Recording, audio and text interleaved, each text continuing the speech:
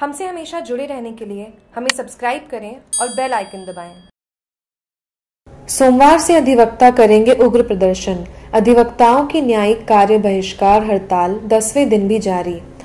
गुड़ामलानी, धौरीमन्ना, रागेश्वरी क्षेत्र का अपील क्षेत्र अधिकारी बलोत्रा न्यायालय करने नवसृजित पोक्सो न्यायालय की बैठक केवल बलोत्रा में करने के विरोध में बाड़मेर अधिवक्ताओं ने गुरुवार से अनिश्चितकालीन कार्य बहिष्कार शुरू कर दिया, जो आज 10वें दिन भी जारी रहा। बाड़मेर अधिवक्ता संघ के अध्यक्ष करना राम चौधरी ने बताया कि अधिवक्ता संघ की मांगे नहीं माने जाने के कारण अधिवक्ताओं की हड़ताल आज 10वें दिन भी जारी रही। अधिवक्ता संघ के अध्यक्ष करना राम कड़वासरा ने बताया कि जब तक उनकी मांगे नहीं मानी जाती तब तक न्यायिक कार्य का बहिष्कार जारी रहेगा। उन्होंने कहा कि अधिवक्ताओं की मांग नहीं माने जाने पर अधिवक्ता सोमवार से उग्र आंदोलन पर रहेंगे।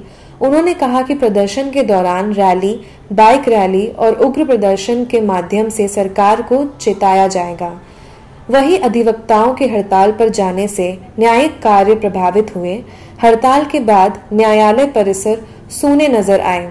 हड़ताल के दौरान संघ के ईश्वर सिंह बलाई, रूप सिंह, गणेश मेघवाल, नरेश छाछेड़ सहित कई अधिवक्ता मौजूद रहे। मुख्य न्यायाधीश तक पहुंचा दिए, परंतु किसी तरह का उन पर विचार नहीं किया गया है। इसलिए सोमवार से हम इस हड़ताल को उग्र रूप देंगे और जनता से सहयोग अपेक्षा करेंगे कि वो हमारा सहयोग देंगे।